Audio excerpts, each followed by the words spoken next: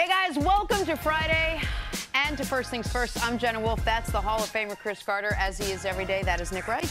How is everybody? Outstanding. You're in a good mood today. What happened? I mean, this is the first day I wake up since Father's Day 2016 that the Golden State Warriors wake up facing elimination. That's a good day for sports fans, man. CC. When Goliath is on the brink, unless you're from the Bay, there's no hateration here, no Queen Petties on the after show, no pettiness, just when you wake up in the morning and the most talented team in NBA history is on the brink of elimination. That puts you in a good mood. It's a good day. Either that or you wake up and you watch First Things First, and Jenna Wolfe has the hottest dress on anyone in television will ever have on. Thank you. Okay? You guys are very kind and very sweet. You got that right. Let's go. Jenna Wolfe, let's go. Let's go, Jenna. Awesome. Wow. A lot of moisturizing cream on today. If I told you that neither James Harden nor Chris Paul were outstanding in a pivotal Game 5 against the Golden State Warriors, would you still take the Rockets? Well, you should have. Just like in Game 4, this one came down to the wire, and the Warriors had the ball with a chance to win, but could not. Rockets turn around, pull this one out. They get a big win last night. 98-94 was your final. However, in the process, they might have lost Chris Paul. He had to leave the game with a hamstring injury. Could be a factor later in the game. We will get to all of it, but first, here's James Harden after the game. Can't explain it. We just can't talk about it. We just go out there and show it. We don't. We've been having that motto all year. We don't really talk a lot. we go out there and play hard and prove people wrong. I mean, that's all we can do up to this point as well. Game 6, we know the atmosphere. We know how crazy it's going to be. We know what's at stake. But, we're going to go out there and just go and shoot our shots. And if they fall, they fall. That's a bonus. But defensively, if we lock in like we've been doing, yeah, we got a chance. And a lot of James Harden's shots didn't fall last night. And when a reporter asked him about it, he said, hey, who cares? We won. That's all that really matters. CC, how are they able to do it? How did the Rockets beat the Warriors in Game 5? There's not one thing, but if there was one thing that led them to victory, and we've talked about it only a little bit because given the coach, given his history, how he runs his offense, given Harden, how he scores the ball, given the rest of the team, Chris Paul, and how they've operated and the success that they've had or lack of playoff success that they haven't been able to have, it all amounts to defense, grit, hustle. That's the difference in this Houston team and the other teams that I've seen D'Antonio coach, the other teams I've seen Chris Paul on, the other teams I've seen James Harden on, and they got some help. Like the coach has got some help. He's got some guys willing to change their typical mode of operate, how they're going to go about doing business and play some defense. Pass up maybe a shot to get a guy a better shot. So you can see the total buy-in. But when you hold Golden State in the last 2 games to the numbers that they've held them to, you have to give credit to their defense. We talked about 2016 season. They were 26 in defense, went all the way up to number 6 this year. But even this season, they were 18th in defense, in total defense in the NBA, and moved up to that 6 mark. So those things are starting to play out in Game 4 and game number 5. And to me, those are the things that you can see. Those are the edge. Those are the differences in this Houston, the 2017-2018 version that's trying and really have chance to be world champions compared to the other teams I saw Chris Paul on, Harden on, and the ones that D'Antonio coached. Listen, to build on the defense part of it, from the beginning of the 4th quarter of Game 4 to 2 minutes left in the 1st quarter of Game 5, in 22 minutes of basketball, the most talented team ever put together scored 22 points. 1 point a minute might get it done in like 7th, 8th grade junior high league. That doesn't get it done in the NBA. The defense was not quite as good after that, but still very good the rest of the way. And that's the only way you can overcome the MVP going 0 for 11 from 3. That's the only way you can overcome Chris Paul being 0 for 7 from the field in the first half. Yesterday on the show, I will make a bit of a confession here. I had a little bit of inside information when I said I think the Rockets are going to have one of those 3-point avalanche games. I knew going into the game that the game plan was shoot 40 to 45 threes. D'Antoni said after the game, I told him, we got to shoot 40 to 45 threes. Now, they shot 43 of them. They couldn't make them. They were 13 of 43. They won anyway. Trevor Ariza made 1 basket. They won anyway.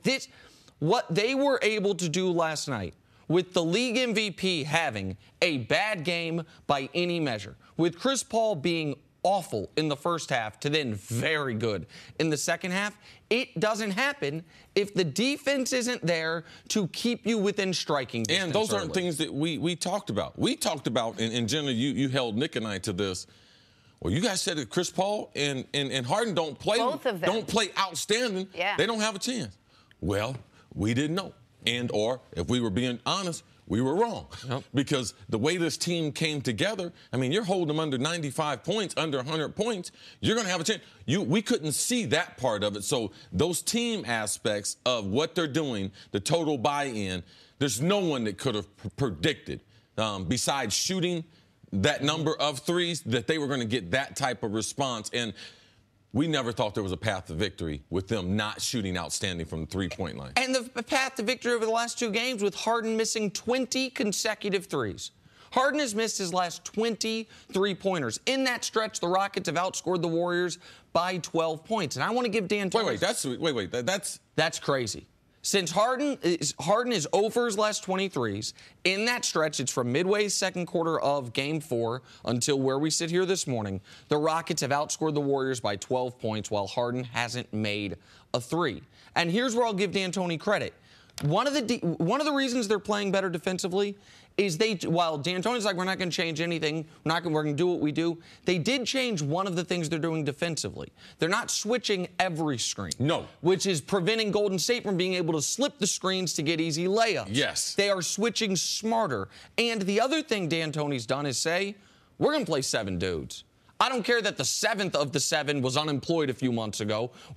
Joe Johnson, you've got all NBA pedigree. Sit down.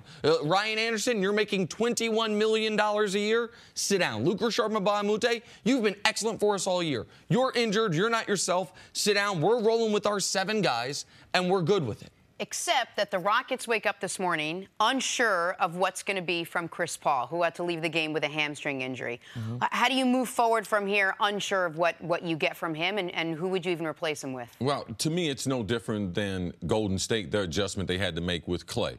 Late in the playoffs, Nick and I always talk about this, the fatigue of the regular season. We're not surprised Chris Paul got hurt. We're just glad it's not his Achilles. He's been dealing with a bad Achilles on his right side. Jenna, you know, as a great athlete in fitness, that you know you're going to overcompensate. So either you're going to hurt your knee with the Achilles bothering you, or you're going to hurt your hamstring. And that's what you see with Chris Paul. You know, he had a bad right Achilles. He was really having problems with it in game number 3. I thought that's what had happened. I thought when he didn't get up to go up the court, I'm glad he grabbed his hamstring. I was like, did this guy pop his Achilles? Because if he pops his Achilles, of course he's done for the year. But at his age, his size, you worry about, is he done for the future as well? You said Klay. You mean the same as what Golden State's doing without Iggy? No, with Klay, when he got nicked. Oh, when he got nicked in the game. Yeah, you make adjustments, because I believe Chris Paul's going to try to play. Yes. Like those types of players that have the type of resume he's got, they're going to try to be out there. And the luxury that they have that Chris Paul has never had at any point in his career, he's not the predominant ball handler. He's basically a spot-up shooter, and then every once in a while, they give it to him to go isolation. I believe that part of the offense can be replaced. But from a defensive standpoint, you can't replace how good Chris Paul is as far as a defender. But also, the Warriors were able to win without Iggy in the lineup and with a Klay Thompson, who, even though he dropped, 23 or something last night? The Warriors haven't won without Iggy in the lineup in this series yet. Yes. But they wouldn't have to rely on him. He's not their go-to guy. Oh. And while the Rockets won last night without both these guys being great, this was just one game where they won without both of them being at least contributing. Listen, I have not yet fully entertained the idea that Chris Paul could be out for the series. Not only because it would be unfair to him and be unfair to basketball fans, but I've talked ad nauseum about how many lucky breaks, injury breaks the Warriors have gotten, whether it's Kawhi going down, whether it's Kyrie and Kevin Love going down, whether we can go down the list. Chris Paul is, you can argue, much like we do with the Warriors, who's the best, who's the most important. He's not the best player on the Rockets. You can argue he's the most important. Their only, in my opinion, path to victory if he doesn't play in a game is what I thought they were going to do last night, which is unconscious from three, like where just a three-point barrage. But it makes them, you can't play six guys.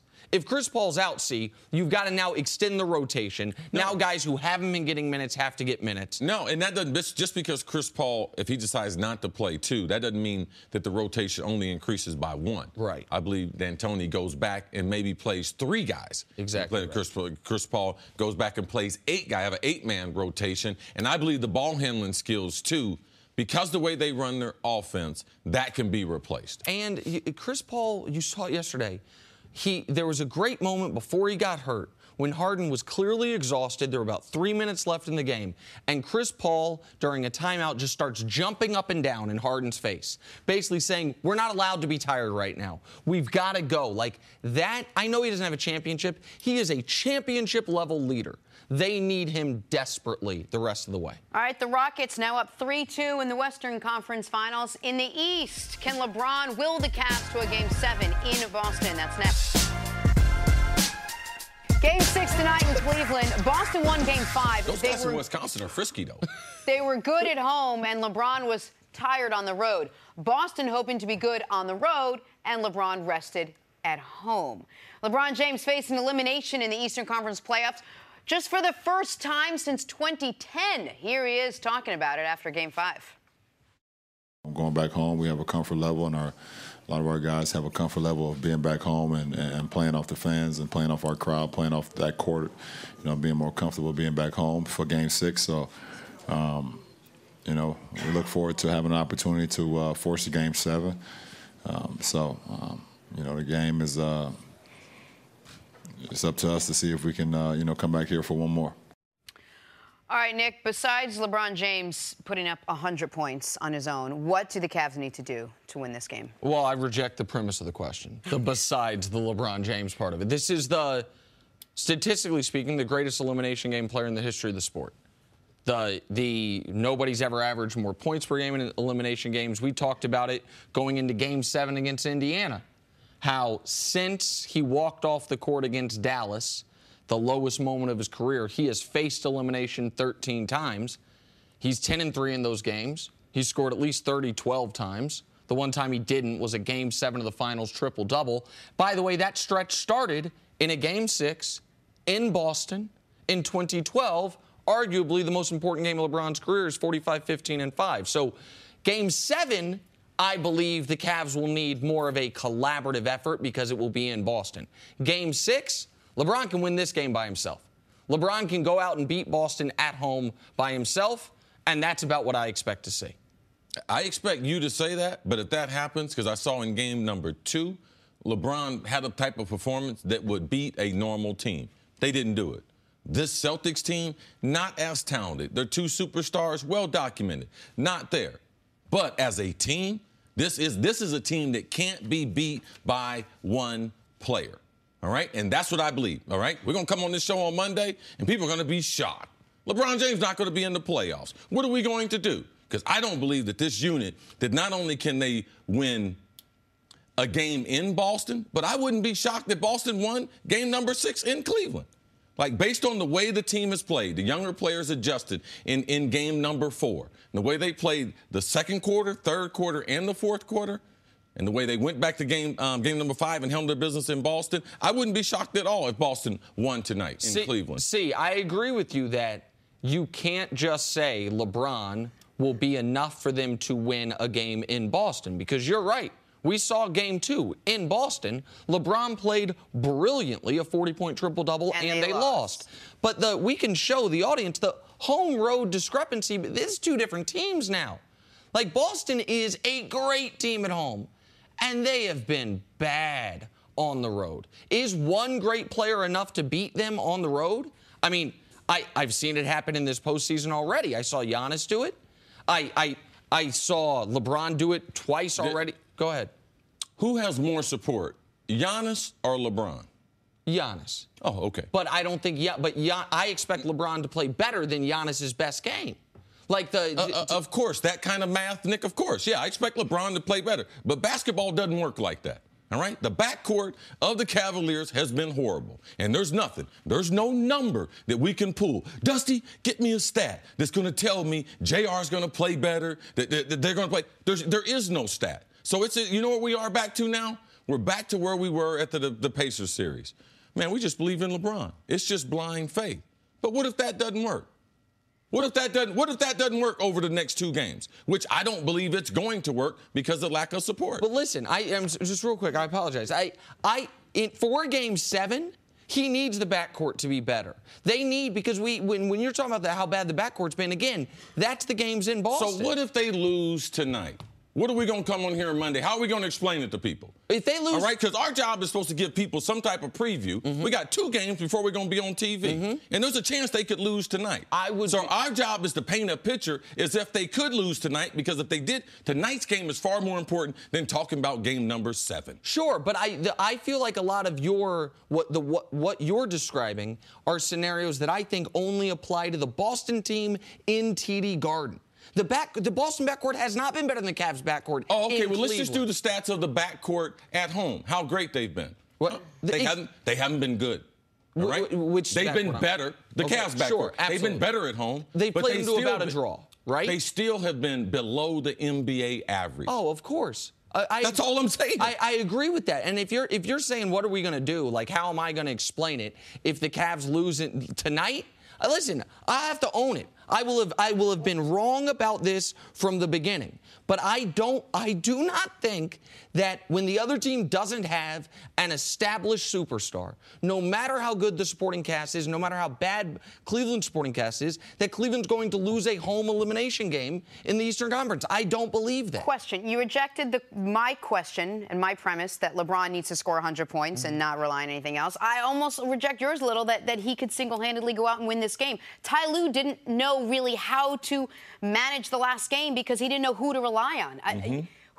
How does he make adjustments now for this game, not knowing, is he going to play Kyle Korver? Is he going to keep the same backcourt? Do you rely on J.R. Smith? I mean, how do you answer those questions? You bring up a good point, Jenna. In an elimination game, how patient can I be with guys I've depended on? Absolutely. It's legitimate. Everyone should be asking themselves that question. How long can they stay? Do they go with Jetty Osman? You know, do they give him some minutes? Like, there's so many questions surrounding the Cavs that are legitimate. He made a huge mistake in game number 5. With all right, Kyle as far as Kyle, the number of minutes he played, worrying about the Celtics rotation compared to doing what they do best, and that's put the best shooters on the court. So all those things are on board. What I just try to do, Jenna, is give people a picture of the scenarios of what can happen. And in this game tonight, it's not like Vegas thinks this is one lopsided game. Cleveland is going to win. If they don't win tonight, I just try to give people things they should look at for the upset. Right, and I just the upset would be the most shocking result of the NBA playoffs thus far.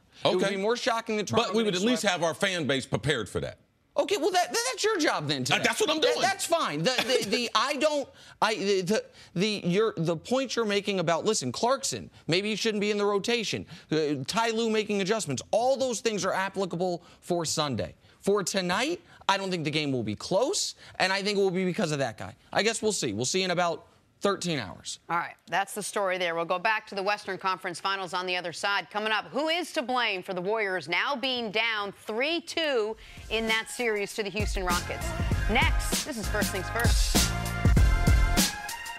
Rockets won Game 5, but may have lost Chris Paul in the process of winning Game 5. Injured his hamstring in the final minute, had to leave the court. His status for Game 6 is unknown. Chris, do the Rockets have any chance if CP3 can't go? Absolutely. They're the best team in basketball and have been over the course of not a month, not 2 months, but the course of the NBA season. Yes, they do. Can they win one game as an organization without Chris Paul? I do believe they can. Because they're not using their bench now, they do have 3 players I do believe will get in that rotation. Last year, Western Conference semifinals, Kawhi Leonard gets dinged at the end of Game 5, a game the Spurs win. He is then not in Game 6 against the Rockets. Rockets should win it. The Spurs end up winning that game to go on to the Western Conference Finals. I say that to say this. You can win one game. Like, if this was the beginning of the series, you got no shot of winning a series without Chris Paul. You can win one game without Chris Paul. And he still might play. We don't know yet.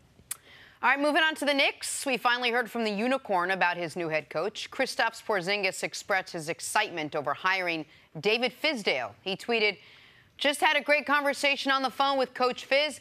Man, I'm excited. Let's go." CC, how do you expect Fizz to do in New York? I expect Fizz to do well. I'm pulling for Fizz. I'm a fan of the way he coaches the game from his days in Miami, where I was a season ticket holder with LeBron there. And it's nice to see that his excitement, he does have that type of personality that is infectious. I can see Kristaps getting off the phone being like, okay, never met the guy. I like this guy. He has that type of approach and that type of a demanding personality. Most important job for the new Knicks head coach, whoever it was going to be, to have a good relationship with the franchise. That's Kristaps Porzingis. There were reports this week they almost traded him to Phoenix. We know Phil Jackson never had a good relationship with him in the front office. That's now solved, it would appear. This is very, very important and a great first win for David Fizdale. Absolutely. And you need to have a relationship with Kristaps' brother, too. I feel like he's got a role in the process. Right. You might hear about him later on. The All-NBA teams were announced yesterday. Damian Lillard was named first-team guard alongside the assumed MVP James Harden. Nick, should Lillard have made first-team NBA? Absolutely. This is a great accomplishment for him.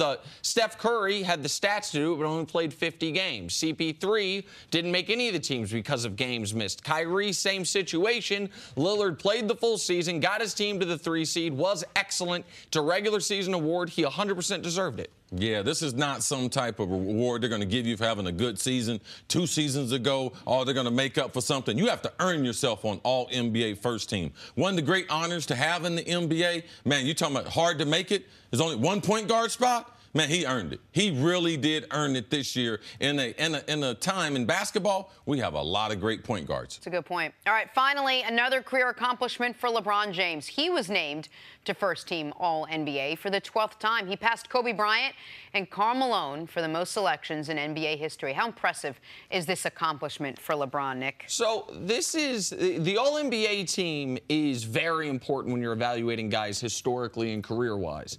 And the forward spot, because the way it works is there's 2 guards, 2 forwards, 1 center. So since LeBron's come into the league, the people he's been competing with for one of those 2 first-team spots are Tim Duncan, Kevin Garnett, Dirk Nowitzki, Kevin Durant, Kawhi Leonard as of late. That for 12 years, 12 of LeBron's 15 years, he's been one of the 2 best players at the deepest position in the league. To me, it's remarkable. And LeBron now has more first-team All-NBA selections than Jordan had complete years in Chicago. That's not a LeBron's greater than Jordan thing. That's think of how many memories you have for Jordan's time in Chicago. His entirety there of complete seasons, he played 11 full years there. LeBron's been one of the best forwards in the league 12 times. He has he has a second and a third team as well, or 2 second teams as well. So 14 of his 15 years, he's been on a All-NBA team. Yeah, it's very, very important. And for those who are LeBron historians or fans of LeBron, this will be one of the topics they'll be able to go to if they're trying to make an honest comparison between LeBron and the other great players, most notably Michael Jordan. And this difference right here in how long he could stay in his prime, how long could he stay as one of the best players in the NBA, that's going to be one of the message points if he's ever going to catch up with Jordan or ever go beyond Michael Jordan. It's, man, NBA, first team, 12 years. He's going to add on to that. Now, can he get another ring? Because those will be the arguments because the playoff record, finals record, the 6 MVPs, that is unapproachable. So LeBron can only go to these other little areas that I believe being valuable, critical to the argument for people like Nick Wright. And this is because for some people, the Jordan 6 rings will always make Jordan the greatest player ever, 6 for 6. Our friend Isaiah Thomas, when he was here, the guy he brings up is Kareem. Like the LeBron-Kareem totality of their careers, that's where this is most applicable. When you look at how long Kareem was great, how long he extended his prime, that's the territory LeBron was approaching and is now, I don't know if he's quite surpassed the length of Kareem's prime, but he's neck and neck with him and doesn't appear to be slowing down. So impressive. All right, back to the only basketball game that mattered last night. Only the basketball game, also the only basketball game that was even played. Rockets beat the Warriors. Stop, Nick. Rockets beat the Warriors in an ugly game, but it was a pivotal one. They now take a 3-2 series lead. The Warriors have now dropped 2 playoff games in a row. They haven't done that since the 2016 finals. However, as expected, Steve Kerr says he's not worried heading into Game 6. I feel great about where we are right now. And that may sound crazy, but I feel it. I know exactly what I'm seeing out there. And we defended them beautifully tonight. We got everything we needed. Just too many turnovers, too many reaches. And if we settle down a little bit, we're going to be in really good shape. It's a big statement there. Really good shape, because they're not in great shape right now. What do you think about what Steve Kerr said, CeCe? Oh, I don't believe him. I can't believe after that game, because I listened to Draymond, because I went back and listened to Draymond after game number 4. And Draymond was like, man, we're pissed. We gave a game away. I think they gave this game away. I mean, you can't expect Houston to shoot the ball that poorly again. You can't expect Chris Paul to be out of the game in the most critical time again. Like, you can't expect that, like, in Houston. Like, if there was a Game 7, and you say, hey, Steve Kerr, you have the same scenario again. He'd be like, yeah, absolutely. Sign me up for that. But that would be after they had won game number 6, not knowing where Iggy's going to be back. So, no, I don't believe him. Now, this is the first time, Nick, that they've been down the series since when? First time they've been trailing in a series since before they got Durant, when they were down 3-1 to OKC and then down 3-2 to OKC. Yeah, and the reason why I know, Jenna, because I work with a guy. Oh, shit, I ain't worried. Shaking his, he like the duck on the pond. Right. Them feet up under. LeBron. Low. Steve Kerr, he should be concerned. This is the best team that he's faced in this run that they've been on. This is the only team that had home court advantage against them. And do they have the matchups? Do they have the firepower? No, they can't outshoot Houston. It's the first time they faced anyone in this run that'd be like, man, we can't outshoot them. There got to be some other ways that we got to try to beat them. In the last 2 games, they had a chance to win. But their inability to run their offense in the last minute of the game, I mean, there you it's go. shocking. There you go. James Harden drove to the basket, kicked it to Eric Gordon to hit a 3 with 1:20 left. That put Houston up by 4 points. That was also the last basket Houston made. 1:20 left. Houston's done making baskets. Houston's done scoring, except for in foul situations where the Warriors are fouling to stop the clock. Go ahead. And in a lot of playoff situations, championship situations, that's all the field goals you get. It's normally a free throw shooting contest after that. So that's a typical situation they were in when he hits that. So Houston doesn't make another basket. The rest of the way, let's look at what Golden State runs, who gets the shots, and who is not involved. Draymond gets a 3. Great make by him. Quinn Cook takes their most important shot of the season with Steph running wide open. That ain't great. Steph Curry misses a very tough layup. And then the final possession of the game, you're kicking it up to Draymond. Let's show this again. Kevin Durant, is he standing out of bounds? You're going to see someone fly into the screen at the end here. It's not Kevin Durant. He never comes into the frame. See, you told me that Kevin Durant knew he made a mistake at the end of Game 4. Absolutely. That he said, I knew I should have taken that shot.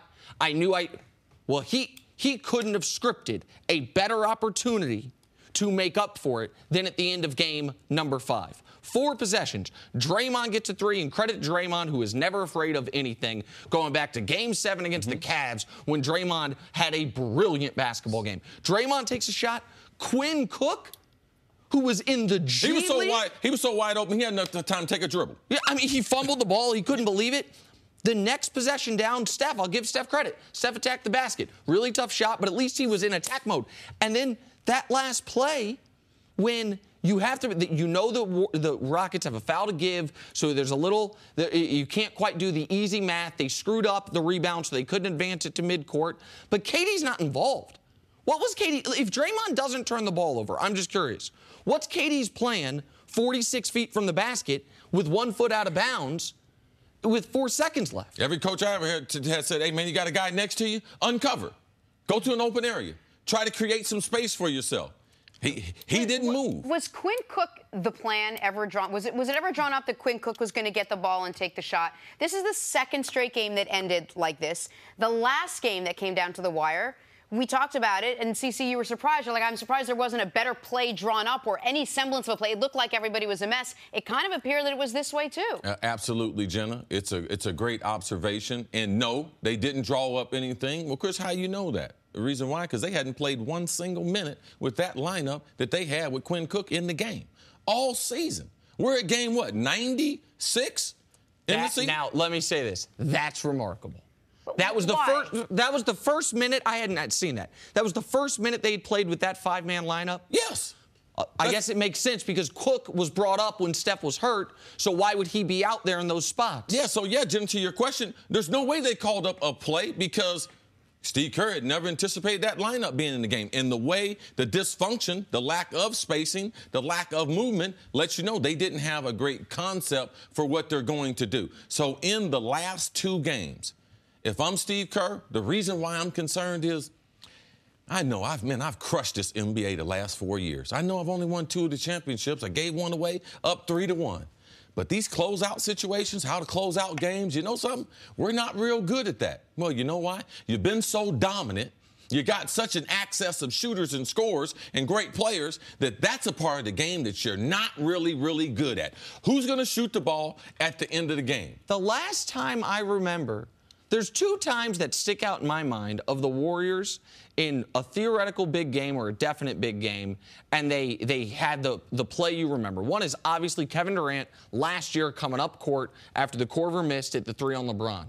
And the one prior to that was Steph from like 38 feet in the game against Oklahoma City, the 73-win year in overtime, if you remember. That game was on a Friday night. It was in overtime. He pulls up from almost 40.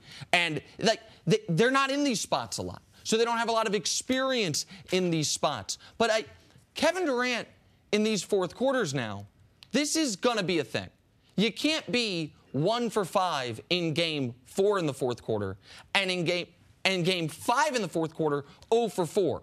You can't be shooting 18% and 12% from 3 and averaging 3 points in the fourth quarter when in the first 3 quarters you look like the most unstoppable scorer in the league, and when fatigue is not really an excuse here because he is getting rested. He is getting subbed out. He's not playing 44 minutes a night.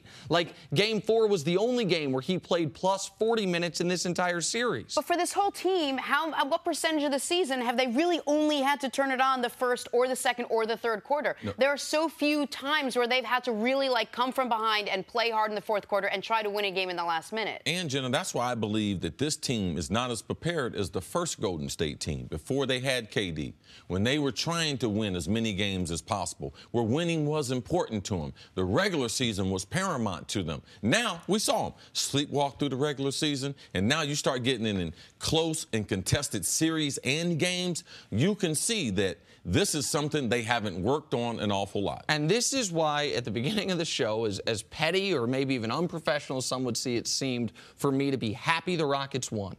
It is good for basketball fans for the regular season to matter.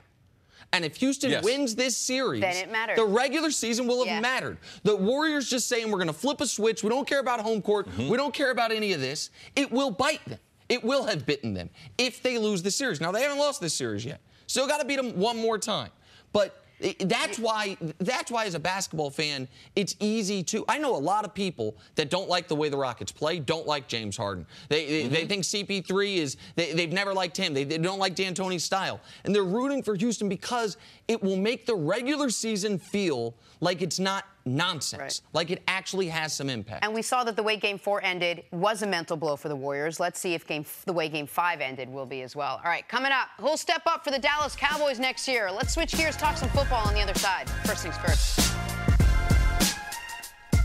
Back here, first things first, we're about 3 months away from Game 1 of the NFL season. Cowboys open up against the Panthers. Who will Dak Prescott be throwing the ball to that afternoon? It won't be Jason Witten. And it won't be Dez Bryant. They'll have a new receiving core in Dallas with a whole new set of expectations. Cowboys receiver Deontay Thompson had this to say, quote, "I'm excited to be in a group of guys who are hungry and want to prove the world wrong. I don't really have too much social media stuff, so I barely hear it.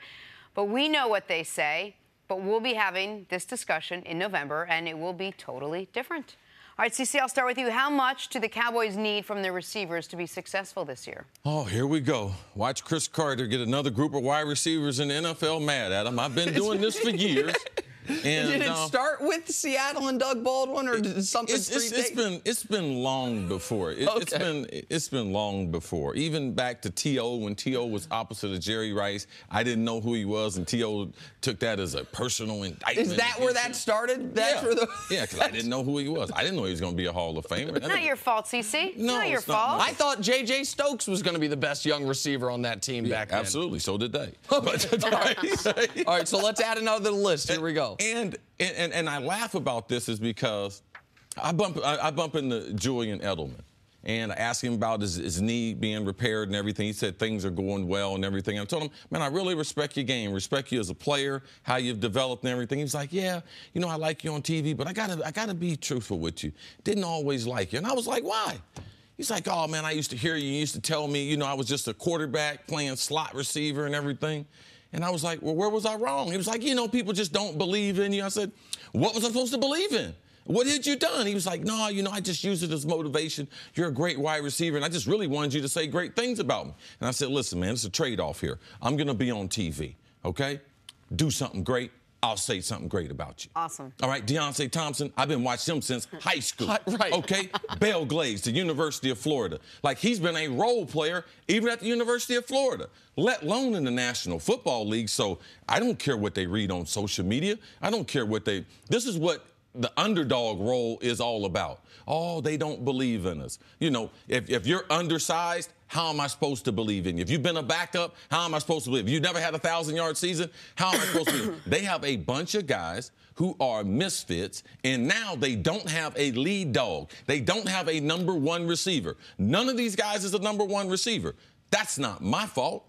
That's Dallas's fault. Now, will these guys try to come together as a group and collectively get it done? Yeah, you can do that when you got Tom Brady.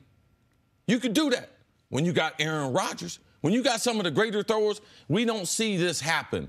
Unnamed guys being able to duplicate productivity that we see with big name guys. In that unit. No. Only when you have one of the top 5 passers in the league do we see you able to get away with that. Listen, I think you're being a little unfair, Deontay Thompson. 77 catches, 1,032 yards. Oh, that's not last year. That's his 6-year career. My bad. No, you're being totally so it's my fault. yeah, you're right. Listen, you're totally correct that sometimes out of nowhere, oh, my God, Julius Thomas. Nobody knew about him. He's one of the best tight ends in football. Oh, that's when he was paired up with Peyton Manning. Wes Welker. The Dolphins didn't even want him. And now he's has 4 straight amazing seasons. Oh, he was paired up with Tom Brady and then Peyton Manning. There are guys that you can come out of nowhere and all of a sudden you only ask them to do what they're best at. They are always put in a position to succeed. Something you taught me that I love. The ball speaks to them. Yes. So wherever the ball is passed, this is an important note for whether you're talking about Cole Beasley or Terrence Williams or Allen Hurns, a benefit I don't think any of these guys have really ever had in their career, and I don't know that they'll have this year with Dak, which is when you are playing with a great quarterback and a ball is thrown to a certain place, what it tells you, as opposed to when you're not playing with a great quarterback and the ball might be thrown to a certain place because he was off. Explain what the ball speaking to you means, because that's one of the reasons these underskilled guys can turn into the best versions of themselves. Right. The ball speaks to them and makes them better because it lets them know what the coverage is and it lets them know where the other defenders on the field are. Say you have a shallow cross. You have a guy in your face, man-to-man. You go up underneath him. The quarterback throws the ball in front of you. You think it's man-to-man, but the guy could have jammed you and dropped off, all right? But the quarterback throwing it in front of you, he lets you know there's green grass in front of you. It's probably going to be man-to-man. If the quarterback throws the ball at your back shoulder, it's like, watch out, man. You got heavy artillery in front of you. Slow yourself down and go back the other way. So a great quarterback, it does help unknown. It does help guys who have been number 3s, number 4 receivers trying to come together. And I've only been wrong about this one time, and that was the Seattle Seahawks. And that was because of Doug Baldwin. Doug Baldwin made me wrong. I said they were just ordinary guys. They were just role players. But Doug Baldwin stepped up his game. Now, as a group, They were very effective as a group, being on a running team, a lot like Dallas, with a young quarterback. They proved me to be wrong. And Doug Baldwin knows it. I apologize to him. Doug Baldwin went on to become a Pro Bowl receiver. Right. Which one of these guys is going to step up and be the Doug Baldwin to make me wrong? So there's two ways that can work in Dallas. One, if they succeed as the underdog receiving corps and somehow a bunch of no-names are going to come together and become this unit that no one expected. Or two, Dak Prescott has to come out and have a lights-out year in year 3. Do we expect that to happen? Well, to the Doug Baldwin thing, just quickly, he became a better player, but also I would imagine part of your analysis baked into that was you didn't think at the time Seattle had a Tom Brady at quarterback. And Russell Wilson ain't Tom Brady, but, man, he's turned into an amazing, to me, a top 5 quarterback in this league. Yes, absolutely. And he made that jump from a running defensive team to now I'm the guy. Right. You can back me up 40 times, 50 times, and you can win doing that. And so I don't know, to answer your question, I don't see that type of leap coming from Dak. Like, Russell Wilson, to me, is a top 5 quarterback in this league. Right now, Dak's fighting to become a top 15 quarterback in this league. It's an enormous jump to go from there to there. Because even Russell Wilson's first year, second year, third year, you could see some flashes of it. The reason this is going to be so hard for Dallas is you talk all the time about every number 2 wants to be a number 1. Every number 3 wants to be a number 2. Yes. I look at Dallas. I think Allen Hurns a legitimate number 2 receiver. He's going to have to be their number 1. Everyone else on this team is a 4. Right? Like, their number 2 is going to have to be their number 1. And Cole Beasley is an excellent 4th receiver. You can deal with him as your 3rd receiver. Terrence Williams, be an excellent 4th receiver. He can be a 3rd receiver. Yeah, you can't have him as no damn designated driver, though. No, you can't have that. That's a fair point. I didn't expect that one. Deontay Thompson has been a 6th receiver. Barely make an NFL roster. But if you add all those up, what number do you get? Oh, that's not quite how that math works. Oh, okay. So, that's not how it works? So, okay, I wasn't sure. So what's the path? So what is the path to the Cowboys in your eyes having a great offense? They have to be outstanding running the football. They have to be outstanding from a turnover standpoint. They have to be amazing defense, winning the turnover margin. And this is what this wide receiver group, what they want to be. They want to be dependable. They want to generate first downs and generate big plays and touchdowns in the red zone. All right, now, if I can get 2 out of those 3, if they can be very, very dependable, moving the chains on 3rd down, and if they can either be great with the deep ball, I'm talking about passes over 20-yard, explosive passes, which they haven't been good at, or just be outstanding in the red zone. That's what the Dallas Cowboys needs from this wide receiving corps. And of all those things, the running game we know is probably locked in, and maybe the defense is. So there's a lot of questions still to be answered in Dallas. All right, we'll take a break. Coming up, Chris Broussard joins us to discuss how the Rockets were able to take down the Warriors next on First Things First. Welcome back to First Things First. Yet another Chris is with us. Chris Broussard joins the conversation. Chris. Oh, good to see you, brother. What a game last night. You can't say it didn't surprise you. Just a little bit? A little bit? Were you a little bit It was surprised? just, I don't know if surprise is the right word. Yeah, it was just I thought it was a great game. A lot of people complaining, saying it wasn't well played. It was playoff basketball. It wasn't well broadcasted. It wasn't commentated. It was a great basketball. I thought it was a great game. It reminded me, just quickly, it was better played than these games, but it reminded me of when I used to cover the Knicks and the Heat series. In the 90s? That were terrible basketball games, but with 2 minutes left, it was always within the balance. That's what made it exciting. Nick, that I've seen with the NBA and critical sporting events, that at the most critical time, it's almost impossible to play great because of the stakes, because of the pressure, because of the defense. Yes. So I don't expect that, even though I thought the game was a great game, aesthetically to the viewers, sometimes people look at it and be like, it could have been a better game. So let me just at least set the table. Rockets go ahead and take a 3-2 series lead over the Warriors. 98-94 was your final. I think some people thought it was ugly. It was a little low scoring. The first quarter, shots weren't going in. Both Harden and CP3 struggled early on, and then the Warriors struggled late. But all that, how were the Rockets, Chris, able to beat the Warriors last night? How do you break it down? When your top 2 players shoot 11 for 40, when you shoot 37% as a team and win against a great offensive team, there's only one explanation: defense. And what has happened, you never thought you'd say that about Mike D'Antoni, coach team. I know he's got Jeff Bzdelik as kind of his defensive coordinator, but give D'Antoni credit for setting that up, okay, and letting Bzdelik do his thing. But what they have done is, I've said it before, they have baited, switching everything. They've baited Golden State to playing ISO basketball. Golden State, we know they've talked about passes. They are very, they're adamant about the number of passes they get per game. They are throwing 58 fewer passes per game in this series than they did in the regular season and the first 2 rounds. They are going ISO almost 3 times as much as they did in the first 2 rounds in the regular season. Yep. Their assists, they led the league with assists, almost 30 a game, which is ridiculous.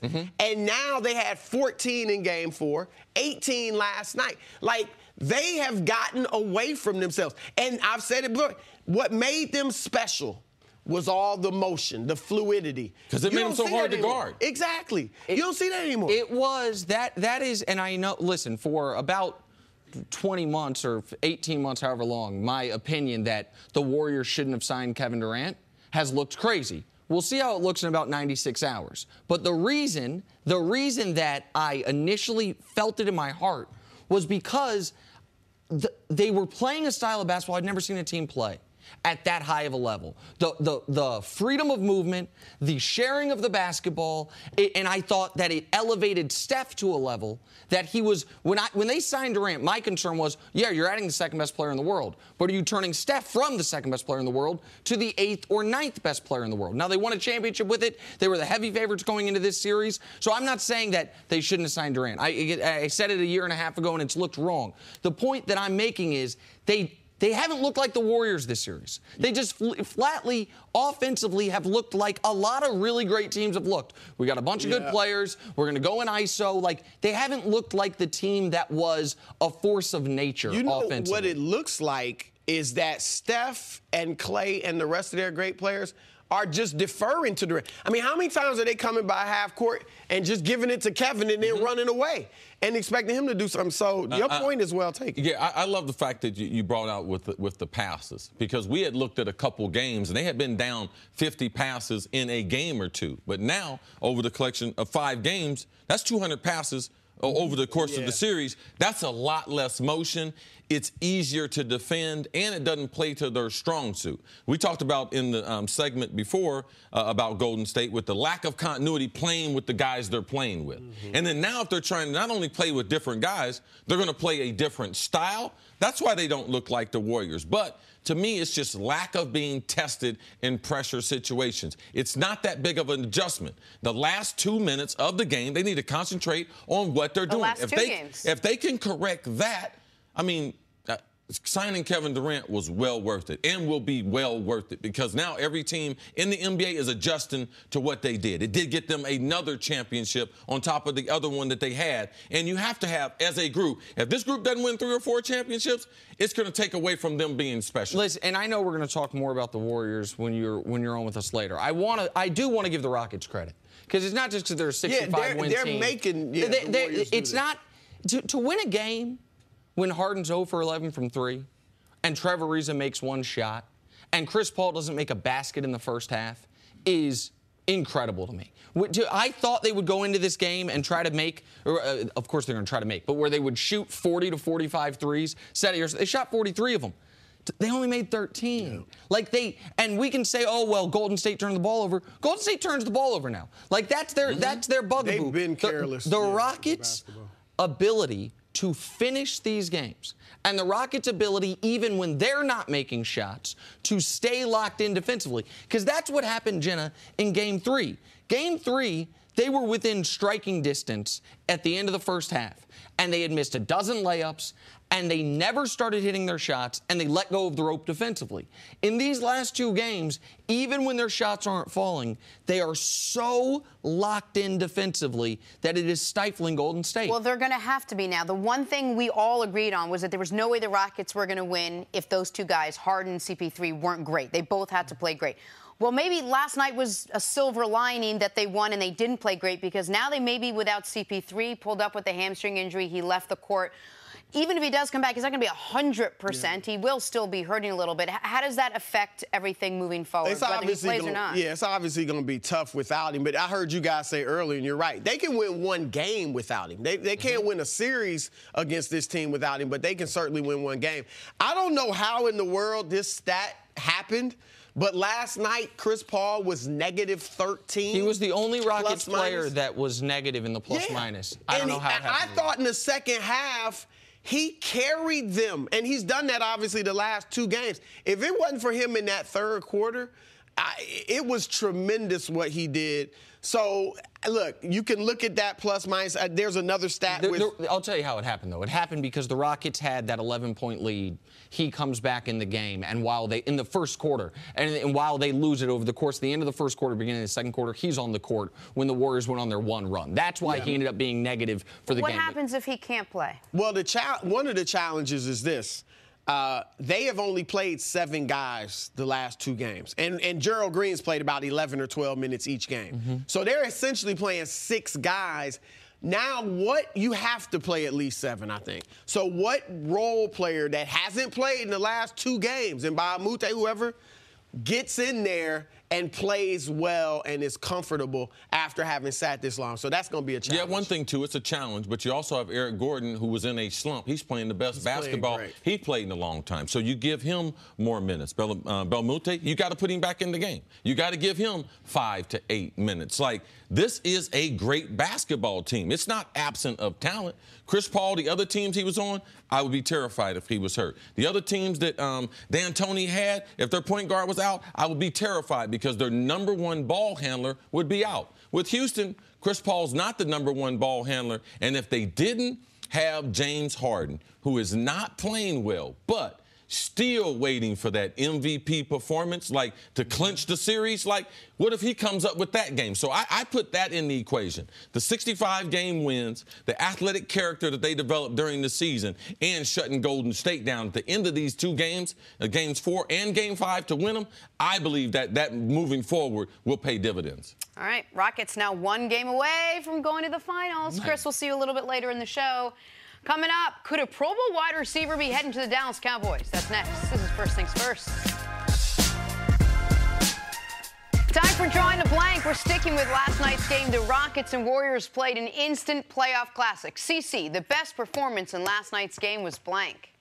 Man, hit the biggest shot. Eric Gordon, super sub, man, comes off the bench like an extended starter. One of the best 6 men in the league, has had one of the outstanding series after struggling in round 1 and 2. And not missing layups in this game. He did hit the biggest shot, but I thought the best performance was Chris Paul. After not making a basket in the first half, when Harden clearly didn't have it, that stretch where he kept the Rockets in it with impossible shot after impossible shot, even though one got retroactively taken away due to a shot clock violation. Chris Paul, to me, was the star of the night, which is what made the injury all the more bittersweet. But Chris Paul, to me, was the best performance. Okay, the Warriors will have to get over their Game 5 loss pretty quickly. They'll try to keep their season alive on Saturday night in Oakland. Nick, the biggest X factor in Game 6 of the Western Conference Finals will be blank. The guy that has to play the best 2-way game for the Rockets to win, Trevor Ariza. Trevor Ariza's been playing great one way. That one way's been defensively. For them to win in Oakland, he's going to have to hit 6 or 7 shots, probably 3 or 4 3-pointers. He only made 1 basket yesterday. He's expending a ton of energy guarding Kevin Durant. For them to win in Oakland, he's got to play great both ways. I say Trevor Ariza. A guy who I enjoy watching playing, I believe, is the most important player, and that's Draymond Green. Averaging only 11 points in the playoff in 3 series. Only shooting 41% from the field. Like, he's a liability from an offensive standpoint, especially when they don't have Iggy to build a spread to court. I look for him to be the X factor in game number 6. All right, on to the other side of the bracket where LeBron will be in Cleveland tonight trying to keep his season alive. Vegas thinks the Cavs will win, listing them as 7-point favorites. CC, the X factor in game 6 of the Eastern Conference Finals will be blank. I'm going with Kyle Korver. And if the coach Ty Lue don't get him off the bench, I'm flying to Cleveland and slap him myself. I don't care what Boston. I don't care what their rotation is. I don't care who they're playing. That's one of the most dependable shooters that you have. And surprisingly, has played some of the better defense he's played in his career. Put the man in the game, Ty. So your X factor is Kyle Korver. My X factor is Ty Lue, because I want to make sure Kyle Korver gets in the game. Yeah, we're sending the message. Right. Ty Lue can control whether or not Korver can be the X factor, so he's like the X squared factor. Ty Lue, listen, you did really well in those 2 games back in Cleveland, making adjustments. Brad Stevens then made couple adjustments in Game 5, and you did not comport yourself to the level of your abilities. Ty Lue's my X factor. The real X factor is JR, but we don't know where JR's head going to be. JR, get your head right today. Right. Come to the stadium tonight. I think X factor is the name of the strain. Go ahead, Jenna. Oh, go for a long walk. JR doesn't know either where his head is going to be. Yesterday, the NBA released their all-NBA teams. James Harden and LeBron James were both unanimous first-team selections.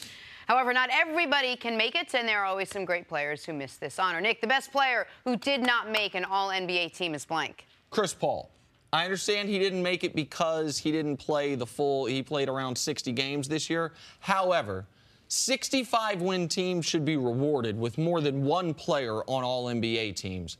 And so I understand why he didn't make it, but to me, he's the best guy who didn't make it. I say Chris Paul. My guy is not because he didn't play enough games. My guy is the best player who played the best in this season who didn't make it, and that's Bradley Beal. Oh. Now, you're talking about a guy who carried Washington. I know we always talk about Washington. They're not reaching their potential in the playoffs, but John Wall being out, Bradley Beal, he stepped his game up, and he is that two-way player that we very rarely talk about. So Bradley Beal would be my guy. All right, let's move on to the NFL now. Cowboys wide receiver Deontay Thompson said that the team's receiving core is looking to exceed expectations after the release of Des Bryant. So that got us thinking. CC, the team with the best receivers in the NFC East is blank. I'm going to go with the Eagles. And in the Eagles, the reason why their tight end is a huge asset to their offense.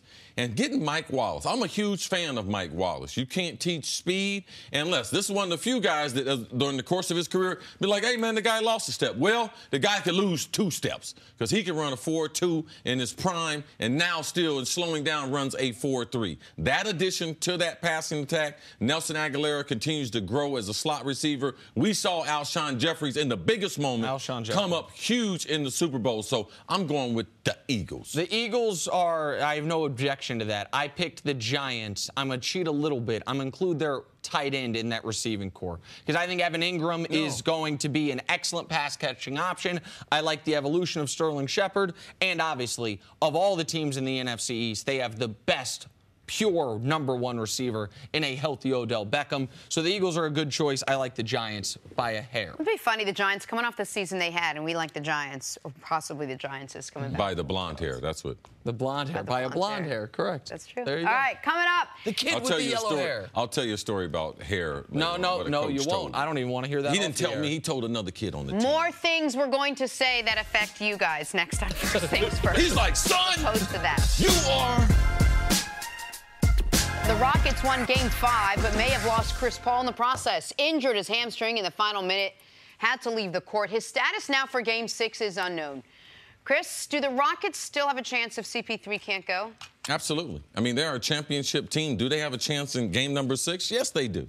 They have the depth, even though they went to a shorter lineup rotation of 7 players. He's not the predominantly ball handler. They're not dependent on him to be their primary scorer. I believe his scoring and his ball handling can be replaced. Can they win one game without him? Yes, they can. They obviously would like to have him. I know when he was getting into his car yesterday, he said, I'm going to play. I talked to Daryl Morey at 3 in the morning. Status is unknown at the moment, at least as of 5 hours ago. It was the team did not yet know if he was going to be good to go for Game 6. I think everyone should hope he's good to go. We should be able to see these teams play at close to full strength as possible. Hamstring's tough, CC. It is. Oh, yeah, absolutely. Tricky. It's a new day, so you know what that means. Another career accomplishment for LeBron James. He was named to first-team All-NBA for the 12th time, passing Kobe Bryant and Karl Malone for the most selections in NBA history. Nick, how impressive is this accomplishment for LeBron? From an individual standpoint, this is all you can ask an athlete is how high is your prime and how long do you stay there? The height of his prime is as high as any player we've ever seen, and the length of it is now longer than any player we've ever seen, save maybe Kareem. That's arguable. So, I mean, how long is 12 years? Jordan only played 11 full seasons in Chicago. LeBron's been one of the best forwards in the league 12 years, so it's a wild accomplishment. Yeah, it is a huge accomplishment. It gets him to, what if he can get to 15? 15 times first team All-NBA, even if he doesn't get to the GOAT as far as Michael Jordan with 6 championships. These are the things that LeBron James, it changes the conversation. These are the points that people would have to make that would try to represent LeBron as the greatest player. It would have to be longevity. It would have to be the height of his art. And also, man, we haven't seen anyone do it for this long. So for me, I tell Nick all the time, this is the path to being the GOAT. Damian Lillard was also named first-team All-NBA as a guard alongside the assumed MVP James Harden.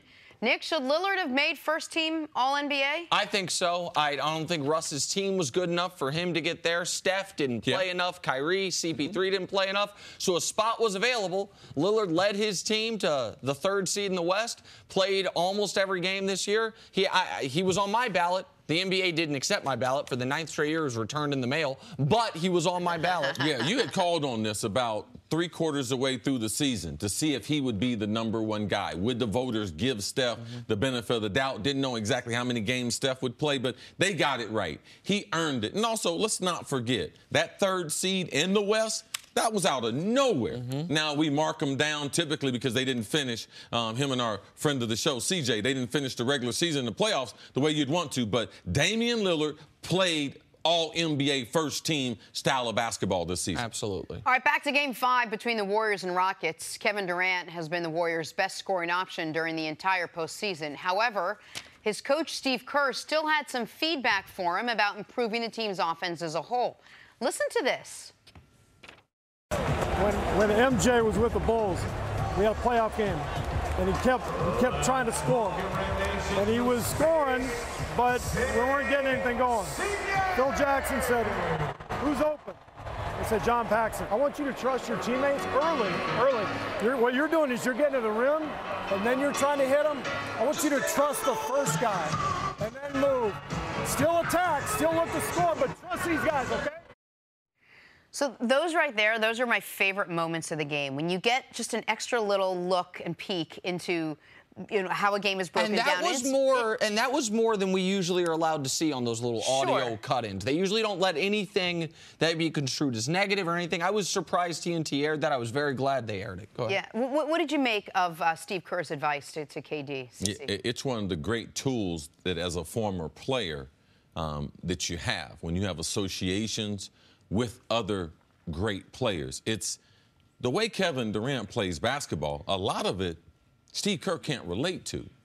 He can't relate to it because he didn't have that type of skill. He's a self-made guy. He's a gym rat. He's like the second coach on the field. He's going to be a sub. He's going to be a situational player. He's athletically challenged. He's height challenged. Like, Kevin Durant's not those things. So what can I tell? What else do I have in my quiver to be able to get a person's attention? So it's not only how much basketball Steve Kerr knows, it's all the other stories that he's heard. Phil Jackson, Michael Jordan. These are the resources that allow you to be able to reach beyond yourself, to be able it's not all about the coach. Right. I love the example. I believe Kevin Durant could relate to that example, and he went deep on this one. He got Michael Jeffrey Jordan, and to me, as a player, anytime you hear names like that, I believe a lot of times it helps you recognize the moment. One of the things I found most interesting is when I used to cover football games, so we'd go to media day or whatever, practice every Wednesday and Thursday, and I'd stand on the sideline in the bubble or wherever it was, and every once in a while you'd hear a coach come up to a wide receiver and explain something, and it seemed so simple. I'm like, at this point in his career, the fundamentals of catching a ball, you're going to explain to him? It was ridiculous to me. Similar to, yeah, I know, you're so great, but maybe pass the ball a little bit more.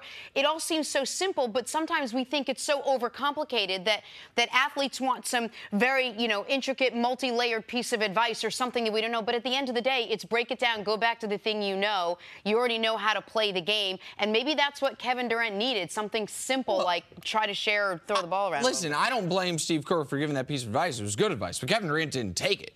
Like, I mean, that the immediate possession after they showed this. Now, we don't know when he said that to him, but in the broadcast, they show us that. The next possession, KD gets the ball at the top, holds it for 4 seconds, takes a couple dribbles and makes a jump shot, and they show Steve Kerr, this was a great part of the producing of the broadcast, show Steve Kerr jump up off the bench and wave his hand saying, move the ball, move the ball. I mean, KD, look at KD in the wins now. No one can doubt the scoring. He has been remarkable as a scorer. He's giving you 31 points a game, 44%. That ain't great, but it's not terrible. 1 assist a game.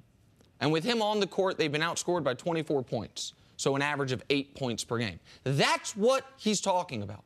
1 assist a game in their 3 losses in this series. Overall in the series, I think he has 10 total assists. Like, he's not doing a great job on the glass because of where he's at defensively. He's not able to really help you in that way because of what his matchup is defensively. We get that. But when you're only averaging 1 assist and 31 points, and that's not the style in which your team's been successful, that's what Steve Kerr's trying to communicate to him. This isn't how we've won championships. I don't believe it's Kevin Durant's fault, because the reason why they're going ISO and post-up is because those are the sets that Steve Kerr's calling. Kevin Durant's not calling the offense. He's not coming down the court calling his number. You know, let's run play number 4. A lot of times you look at the players' numbers and everything. A guy calls out the number that's on his jersey. Watch out. They probably running his play. That's what the coach named it, all right? So it's a combination between the coach and the players and a style for which they're playing. When you have Iggy, who's been out the last couple games, all right, he's one of the best ball movers they have. When you have Draymond, he's one of the best passers and ball movers they have. They're not shooting the ball well. So even if Kevin throws them the ball, they're not trying to shoot the ball. We talk about Clay, what he's done. He's been off and on. And we talk about Steph. Steph's been off and on.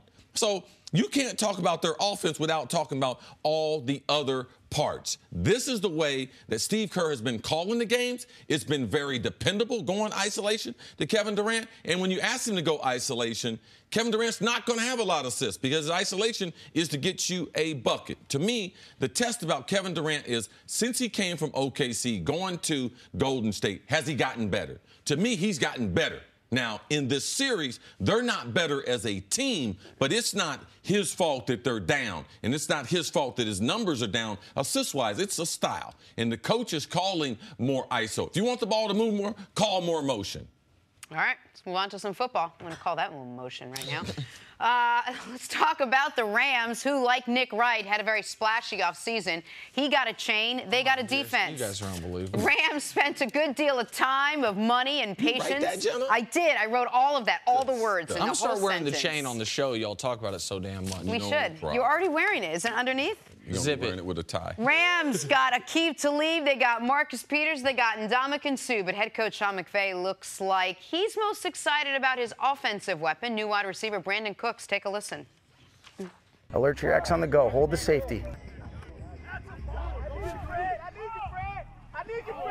Hey, Jared.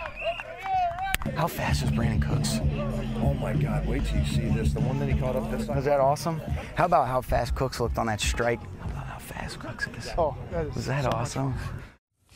Sometimes you forget he's the head coach. He's like, did you see how fast I was? Oh, my God. I'm the coach. He's a very fast guy. That guy's very fast. CC, are the Rams even better than they were now that they have Brandin Cooks, better than last season? That's great video right there. Sean McVay, he's one of the exciting coaches, one of my favorite coaches, how he's changed the offensive look, the confidence that the Rams have. The reason why people might be shocked, because it's like, well, they replaced Sammy Watkins with Brandin Cook. They kind of basically have the same speed. Well, if you look at their 40 time, it's relatively the same, but Brandin Cook is a faster football player. He plays faster than Sammy Watkins. What are you saying, Chris? He's faster at the line of scrimmage. He has better quickness off the line of scrimmage, and his overall deep ball speed, I believe, to be better than Watkins. I believe he's a faster football player. So the Rams in their offense, I believe the way they do it with Todd Gurley, they will be able to get Brandin Cooks and use him better than New England did. New England relies a lot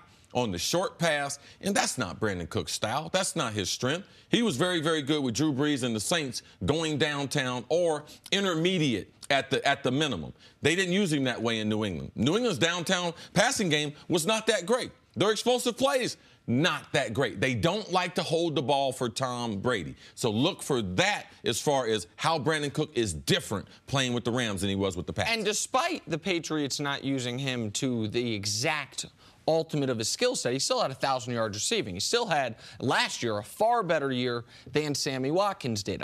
Listen, I think Sammy Watkins, I thought coming out of Clemson, I thought his second year in Buffalo, where it seemed like he was going to be a star, I think he has the talent to be one of the best wide receivers in football. He hasn't yet put it all together consistently season to season. My only concern about Cooks is we have only seen Cooks catch balls from Drew Brees and Tom Brady. And when we were talking about the Cowboys receivers, we talked about how much of a benefit it is if you have a great quarterback and how the ball can speak to you, how they can get you in your very best positions. Jared Goff, listen, I know he's the #1 overall pick of the draft. He was bad his rookie year. He was very good last year. He's obviously, even if he continues on an upward trajectory, not Brady and not Brees. He also he had Sean Payton, Belichick, and now Sean McVay. I think Sean McVay is a very good play caller, a very good head coach. The only reason I wouldn't be bullish on Brandin Cooks is how much of his success had been about the quarterbacks he was playing with. That's something, I'm not judging him on it. I'm just saying, to me, that's an unknown. Maybe you're more confident on it, what you thought of him coming out of college. I'm a professional observer of wide receivers. Brandin Cooks a hell of a football player. Regardless of who's throwing him the ball. Regardless. I hate when people discredit you for being successful, because if he hadn't played well, man, we would have, oh, man, you got Drew Brees, you got a great offense, you got a play caller. But now the guy does well, so we're going to hold it against him? All we've seen Brandin Cooks do well in the NFL. So why wouldn't we think that he would do well? I want to make clear, I wasn't trying to hold it against him. No, I'm just saying we shouldn't be thinking that he's not going to do well when all he's done is do well. We think Sammy Watkins has all the potential. He hadn't. Sammy Watkins is the reason why coaches get fired, the reason why you look bad as an analyst, because he's got everything that you would think, but he's not consistent. He hadn't been the #1 guy. He hadn't been dependable. Brandin Cook has been all those things. And let's not forget what Bill Belichick and Tom Brady said when they first got Brandin Cook. You know something? What's the thing that you think that sets him apart than other guys? Said, man, he's such a mature and responsible guy. And now coming from the New England locker room, that's where wide receivers have had a hard time adjusting. Remember, they couldn't learn the playbook. So are we going to give Brandin Cook credit for that? In one season, had 1,000 yards with New England. The only reason why they traded him, because they didn't want to give him $12 to $15 million, the asking price for free agent wide receivers. All right, we got to take a break. We'll leave it there. Coming up, will tonight be LeBron's Cleveland farewell? Ooh. That's next on First Things First. Welcome back to First Things First. Chris Broussard is back with us. You see me over there, Chris? Yes. Oh, yes. We're talking about glasses. I didn't know that CC had ophthalmologist. Incredible vision. Yeah, listen, a big advantage in your wide receiving skills, yes. too. Ophthalmologist of America, Jenna Wolfe wants contact lenses that only apply when she's reading. I don't know why that's such a tough those things. request. It would just help me out. But your bifocals work great, Jenna. You look awesome with them off the air. Yeah. Serenity now. They're hot, Jenna. They go with your dress. Thank you very much, Chris Carter. Let's talk about the Eastern Conference Finals. Yeah, Nick called you 4 eyes. He called me what, 4 eyes? Game 6 tonight in Cleveland, Broussard. Cavs down 3-2. LeBron James hoping not to be eliminated in the Eastern Conference playoffs for the first time since 2010. Chris, what do the Cavs need to do to stay alive tonight against the Celtics? Look, we all know what the formula is. Number one, play Kyle Korver a little bit. All right, play him more than you did last game. You got to defend, and they have defended well. Even when they lost, their defense wasn't really the problem. And then you need the role players to step up. George Hill, the 2 games they've won, 13 points a game. The 3 they've lost, 15 points total. JR, it'd be nice if he could hit some shots.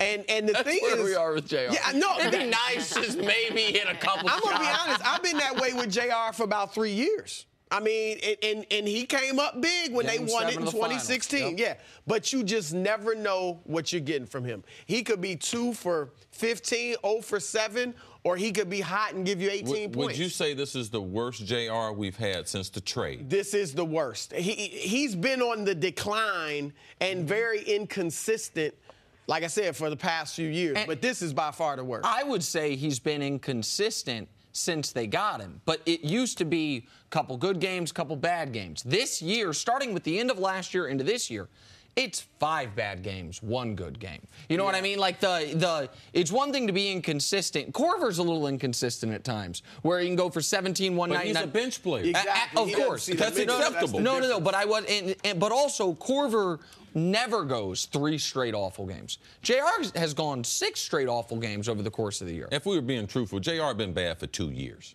All right? Since they won the championship, since that game number 7, JR has been bad. Now, extenuating circumstances last year. Had a family situation, very, very touchy situation. I can understand that. But if we're looking at it in its totality, in the last 2 seasons, J.R. Smith has not been dependable. So we looked at game number 6. What can J.R. do? Because they don't have Richard Jefferson no more. They don't have Channing Frye no more. They don't have some of these other veterans who used to come in and get them a bucket, get them a stop, get them a rebound. What option does Ty Lue have? What would you like to see Ty Lue You do? got to just trust. I mean, you have to At hope this JR. point, you You've gotta already just go killed for it. Rodney Hood. Because, no, seriously. Well, he did play him a little bit last game. Yeah. Only in the garbage time, though. Yeah, not in the but rotation. when they had that dispute if he was going to go in that game, since then, he's been unusable. And when you trade for him, you're expecting to get that jump shot and that youth and athleticism. And this should be the most important time of his career. His contract's up. When you don't have him and JR playing that position, man, they're going to be hurting. And I understand Clarkson plays point guard and Rodney Hood plays wing. But if you can adjust the rotation as such, whatever minutes you have carved out for the gunner of all gunners, Jordan Clarkson, if you want to try to give him to Rodney Hood, try to get him back engaged in the series, I'd be fine with that. This is where I disagree with you and I disagree with Chris. I think everything you're describing is what the Cavs have to have. It's mandatory to have, and we haven't even mentioned Kevin Love, to win a Game 7 in Boston. I have seen Boston on the road this postseason. I have seen the Cavs at home this postseason. I think what the Cavs need to have to win tonight is LeBron to do what we all expect him to do. I think, can they win tonight with no role player scoring 15 points? Well, they won games 3 and 4 in Cleveland with no role player scoring 15 points. But they didn't score 15, but you had a number of guys between, 9 and 13. Well, I mean, listen, he's going to need a little bit of help. Oh, well, they can't win the game with 60 points. I understand that. But in an NBA game, guys are going to score to some level. Like it's very, very rare that we see a guy go for give me the number LeBron's going to go for tonight. 39 points. I'd say 39. Right? If he only has 39, how they get to 95? He's going to have to get a lot more from his role players. But again, that's the... I'm just using how you do math. Because I was hoping you gave him 45. I thought you was going to go 50. 45 or something. Like that. Well, I'm not going to say he's never scored 50 in a playoff game, so I'm not going to say he's going to do that tonight. 7 of his elimination games, or I'm sorry, 4 of his 7 elimination games, he's gone for 40 or more. Yeah, I agreed. I also don't think this is going to be a game LeBron plays ton in the fourth quarter. Maybe I'll look foolish on Monday. A straight blowout. He's already gone for 40 in a game and lost. That was in Boston, and that's the only playoff game this year LeBron's been great and they've lost. There's been one playoff game all year where the manner was anything other than just LeBron be great and we'll figure it out. Like, now, am I baking into it? Yeah, that Kevin Love will score some points, that George Hill will make 0 baskets. Sure, they're at home. They've been better at home. JR's been better at home. And the Celtics have been far worse on the road. I think Game 7 is going to be a war. I think Game 7 is going, it's why I said I was concerned when they were down 2-0. If it is going to be a war, what's Cleveland fighting with? You said it's going to be a war. You used the analogy. What they fighting with? Because if the same problems we bring up for game number 6, you're saying no because they're in Cleveland. Okay, we give you that. The Celtics won 1 game on the road. But we still believe in the younger players playing better, having a better game than we depend on the others for LeBron. So we do go to Game 7. We make it your way. Everything you guys are saying about Game 6, I believe applies to Game 7. I think they have to have George Hill step up. I think JR has to hit a couple shots. Korver's got to be a big player. They have to have a thin, shortened rotation of only guys you can trust. I believe all that applies, and they have to play the level of defense we haven't seen them play in road playoff games. The level of defense they played Game 3 in Cleveland, where LeBron's flying around the court setting the tone defensively. That's what I think they'll need Sunday. This is what I refuse to do. I refuse to set myself up that if they lose tonight, if they play like the Cavs I've seen play for over 90 games, which makes it possible for them to lose tonight, I'm not going to have those who watch the show not prepared for LeBron to lose game number 6 in Cleveland. We're being irresponsible as broadcasters, because there's nothing Cleveland has done that would have us going into this game. You know something? Just bet the house on this. Just bet the house on the Cavs playing at home against the Celtics. No, that hadn't happened. Well, to your point, too, a big question is LeBron going to be tired? Because he was clearly exhausted in Game 5. And I think, look, we all know the track record. 98 games now this season, 15th year, all the playoff games. Now they have one game in between games, one day. That's a lot different than having 2 or 3 days in between games. So you wonder if that could be a factor tonight, and then if that's a factor if they win in Game 7. So that's a big concern, too. The other thing we should also think about is this could be LeBron's last game in Cleveland, in a Cleveland uniform. I think Cece definitely thinks it is, because whether they lose tonight or not, you believe Boston's winning the series. Boston right now is favored to win the series. And I got that baked into the pressure. So right? So I got that baked in. For the role players? For the role players. Yeah. Kevin Love mentioned it. Oh, yeah, not knowing what LeBron's going to do. It's been weighing on us. Well, it's going to weigh heavy tonight, because tonight is the last game. Wow. Well, and you said, could this be his last game? It all depends on what his motivation is going forward. If his motivation, as they've always said it is to win, like if that's going to be the number one factor in his decision this summer, then he's got to leave unless they make some unforeseen blockbuster trade. Well, they don't have the assets for it. No. They got the 8th pick of the draft and no tradable assets. And I think more and more it's looking like it's got to be Philly. The better Houston plays, I think it makes – does LeBron go there if they're this close to beating Golden State? And even if they're not, if they lose this series, why go west and battle with not just Golden State, but Houston and San Antonio if they keep Kawhi? New Orleans is on the come up. Minnesota. I mean, they're deep. If Houston does beat Golden State, though, is it Draymond or KD's job to call LeBron from the parking lot and ask him to come there? But assuming he doesn't go to Golden State, you still have it available that he stays in Cleveland, it sounds like. I feel like he's gone. Even if they win, I've been saying all year the only way LeBron stays is if they win a championship. I don't even think that's the case anymore. I don't even think if they win the title, he stays. Well, let me tell you something. If he wins the title with that bag of bombs that they got, okay, I'm going to give him 3. I gave him 2 for winning the first. That's gonna move him up to 6, so right? he had 2 in Miami. I give him 2 for winning with the group of players that he played with. So he's at 4 by Chris Carter, man. Oh, man, absolutely. And if he wins a title this year, he's at 7? They're the worst team in the playoffs, Nick. If we reseed the tournament right now, the Cavs are number 4. Yes. Oh, right now? Oh, yeah. Absolutely. No question. No doubt about it. These 4 that are left. But I want to get back to your point. Hold on. So he'd be at 7 if they win the championship? Absolutely. With this team? He's always looking for gold. So hold on. So if they win the championship, he's your greatest ever. He passes Jordan the rings and all of it. No problem. And I'm willing to bet you a lot of money on it. If he could take these guys there, he would probably be the best. I'm willing to bet a lot of money. But that's not going to happen. As far as LeBron moving forward, this is the scenario. LeBron, look down the bench. Would you sign up for 3 more years with them guys? He's like, no, let's go. Let's go. So where does he go? Or where should he go?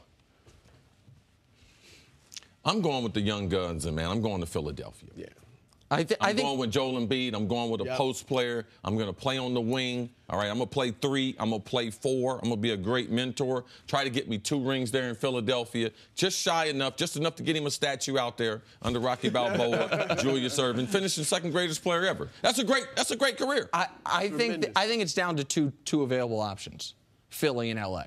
And I think the only way LA is an option is if Magic can somehow pull off not LeBron plus Paul George, but LeBron plus Paul George and Kawhi, or Paul George and DeMarcus. Or, we need some tricky math. I don't think DeMarcus, I don't think would be a draw for LeBron. So then call Paul George and Kawhi. I don't think San Antonio would trade him to L.A. If I'm San Antonio, if I'm trading him, he's going east. And be careful now. They could trade him to Boston. Well, here's another thing. This is going to be different. Wherever LeBron goes, it's not going to be easy. Like, obviously, if you go out west, it's not easy. If you go to Philly, I think they're a great team, but Boston is going to be there. Yes, they are. So it's not like it's not going to be easy. There's no easy path. It's not supposed to be easy. And like I said, L.A., to me, if he goes to L.A., they don't get Kawhi and they just get Paul George with LeBron, winning is not necessarily the end all for him. It's I want to be in L.A., the lifestyle, my businesses. And, we could win if things work out. That's why I said, what's his motivation? All right, Chris, stick around. Got to take a break. Coming up, who is to blame for the Warriors being down 3-2? Next on First Things First. Back here with Chris Broussard. Rockets beat the Warriors last night. A little bit of an ugly game early on, but a pivotal one. They now take a 3-2 series lead. The Warriors have now dropped 2 playoff games in a row. They haven't done that since the 2016 finals. But Steve Kerr is not worried. Take a listen. I feel great about where we are right now. And that may sound crazy, but I feel it. I know exactly what I'm seeing out there. And we defended them beautifully tonight. We got everything we needed. Just too many turnovers, too many reaches. And if we settle down a little bit, we're going to be in really good shape. No shot, Broussard. No shot. He feels great about it, and the only thing he needs to adjust is them settling down. No shot. No, look, the only way you feel good, or did he say great or good? Whatever. Regardless. The only way you feel good being down 3-2 without the home court advantage is if at one point you were down 3-0 or 3-1. That's a good point. That's a good point. Then you'd be like, they were up 2-1 Great point. They have now lost 3 of 4. I'm starting to wonder in the back of their minds, because Golden State's been a team that has dominated the league. Everybody.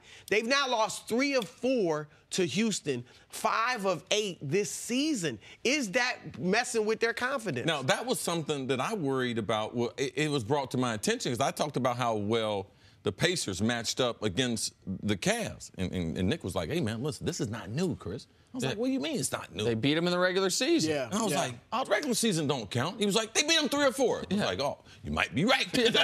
When you look at that, not only during the regular season, and I told Nick, game number 3 or 4 looked like the number 1 game of the season that we started off. Yeah. When Houston was Game 4.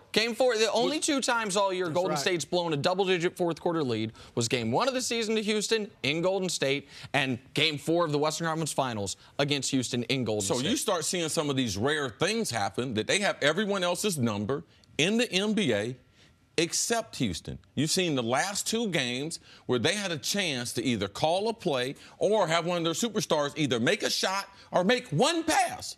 We're not asking them to change how they're doing things. Just do one thing late in the game better. And we saw that finishing out games is not their specialty. Well, and see, you said when D'Antoni was saying the pressure's on them, that players don't like when coaches lie to you. Don't lie to us.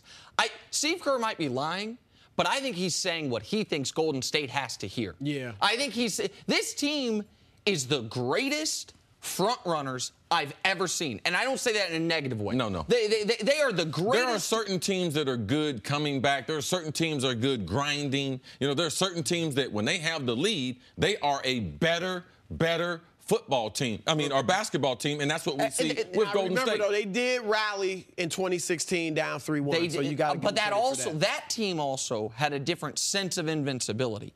They were the defending champs like this one is, but they were coming off 73 wins and down 3-1. They had the home court. You know what I mean? And if we remember, we say they rally, the one road game they played in that after being down 3-1, they were dead in the water, and Klay Thompson went bananas. Yes. One of the greatest playoff performances ever. This team, whether it is game to game or as we're seeing at the end of these games, possession to possession, is not great with adversity because they ain't faced none. This is the first series going into this series. You're saying because of Durant. I'm not saying because of Durant. But I'm saying since. Durant. Exactly right. This version of the Warriors, they have, since they got to Durant before this series, they've never been tied in a series. Right. They've never been down in a series. They've never had a series go more than 5 games. Like this, all of this, they've never not had home court in a series. This is all uncharted waters. And what you're saying is right because we hadn't seen it.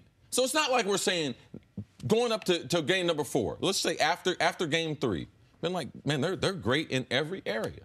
But now they're getting 2 close games. So now we've seen them in back-to-back games. They can't close out games. So we should be able to draw the conclusion this team with Durant is not great in those situations. More of the proof that Kerr is lying is that he is obsessed with passes.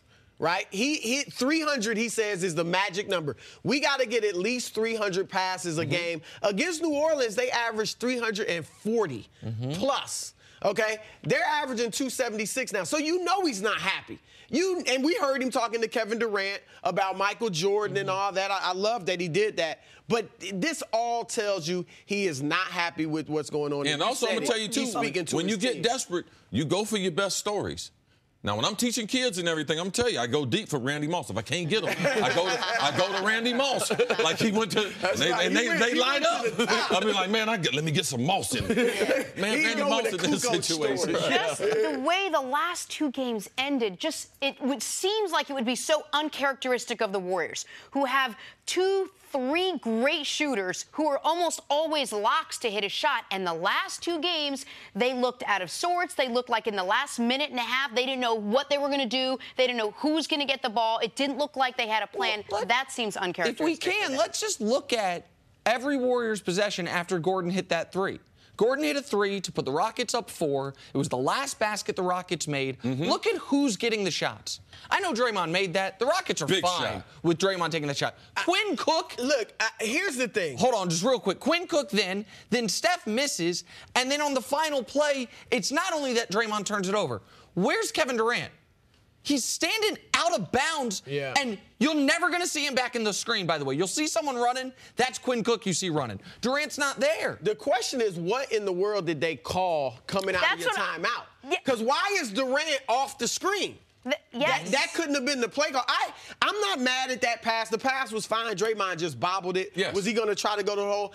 And I can't kill that play for Quinn Cook. It wasn't a play for him, but he was wide open. That's a practice shot. Yeah, I can't get. I know they got plenty of stars, but that is a wide open. And I'm not criticizing Quinn Cook. He didn't ask to be out there. But see, that Clay, Steph, KD, Draymond, Quinn Cook, that lineup, prior to this moment last night, regular season and postseason, how many minutes had they played together all year? Research, 0.